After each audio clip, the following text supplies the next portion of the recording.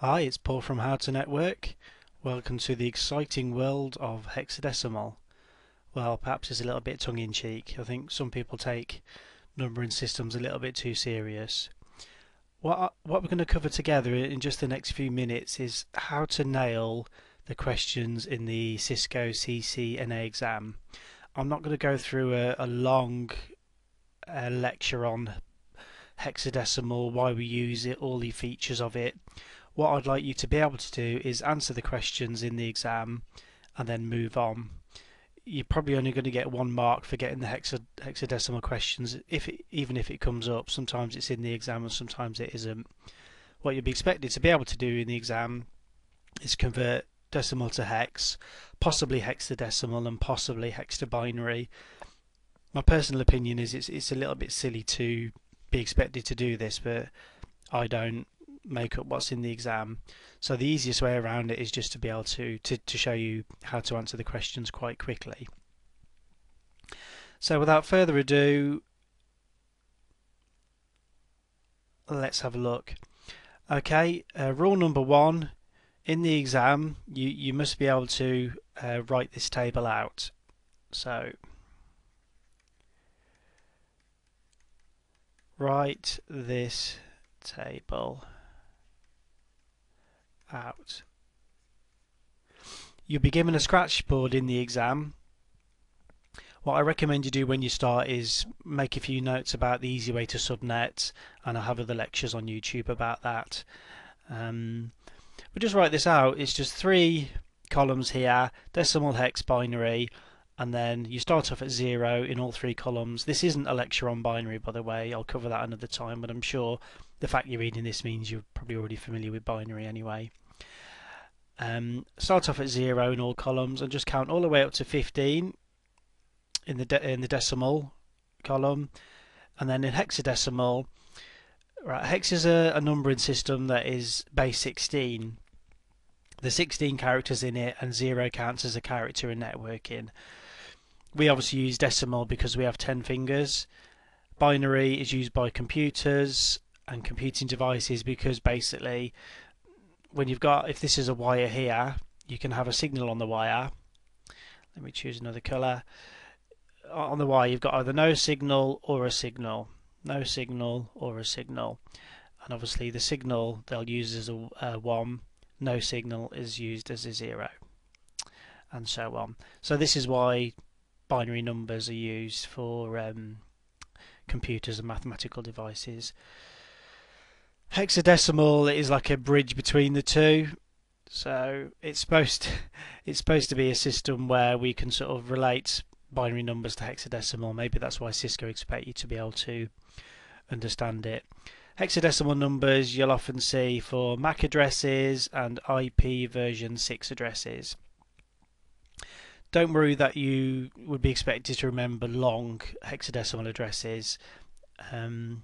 In the real world, you'd use something like a calculator. If you've got Microsoft applications, you can go View, then Scientific Calculator, and you can see you've got a hexadecimal, decimal, and binary calculator there if you view on Scientific.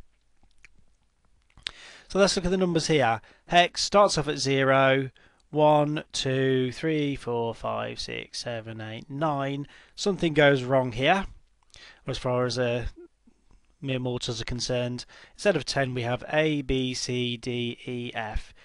Don't go any further than F. Don't start making up your own numbering system. That won't work for the exam. So just remember A, B, C, D, E and F. Binary, I'm not going to cover all of this because A, I can cover it another time, and B, I've got a feeling you should already have a sort of reasonable grasp of this for the CCNA. Alright, so let's cover what we do when we're in the exam. We'll clear the screen down.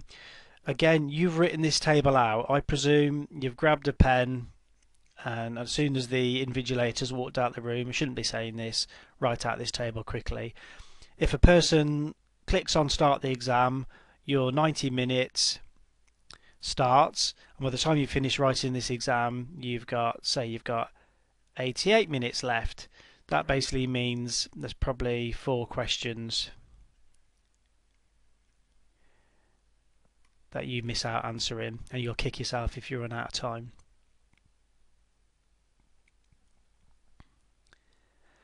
Alright, so once you've done this, say you get asked a question now, and it could be, I'll come up with something like, you get asked to convert the number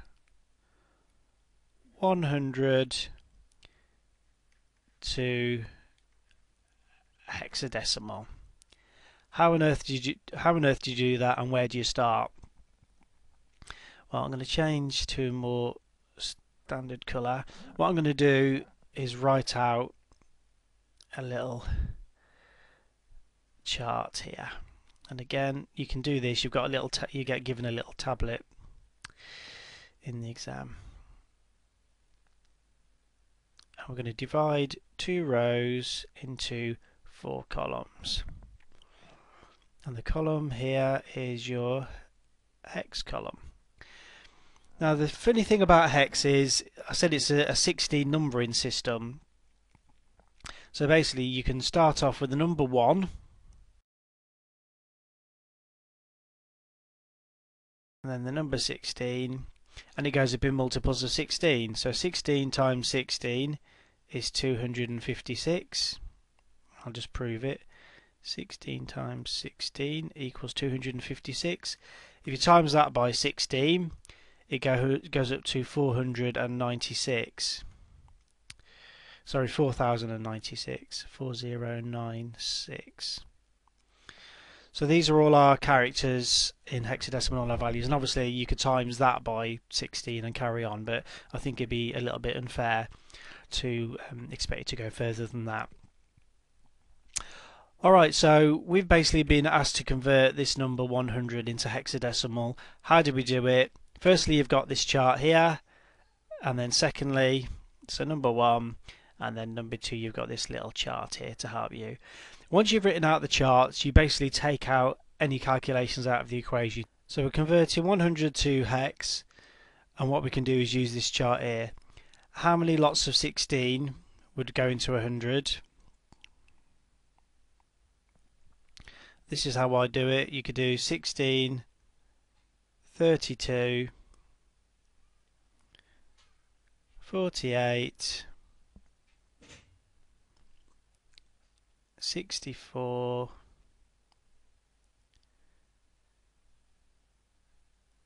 if we add 16 to that, 80, 96. So 1, 2, 3, 1, 2, 3, 4, 5, 6.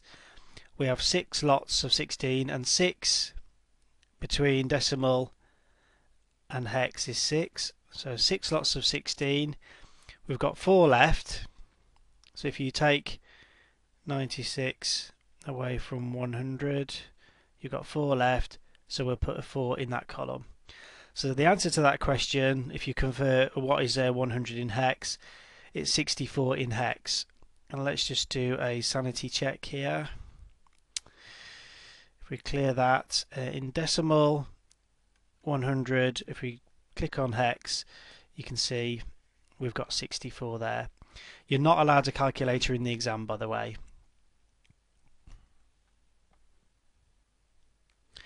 Alright, so let's look at another question then. Let's see. They might ask you something simple actually, so I'll put 27. Let's just have a simple example. 27 in decimal. Let's change it to let's convert it to hex. So we know our values. We wrote them down before: 4096, 256, 16, and 1. Well, I'm not too good at math. I'm not sure about you, but I know if we have 1 in the 16 column, we've got 16. So if you take 16 away from 27, it leaves you with 11.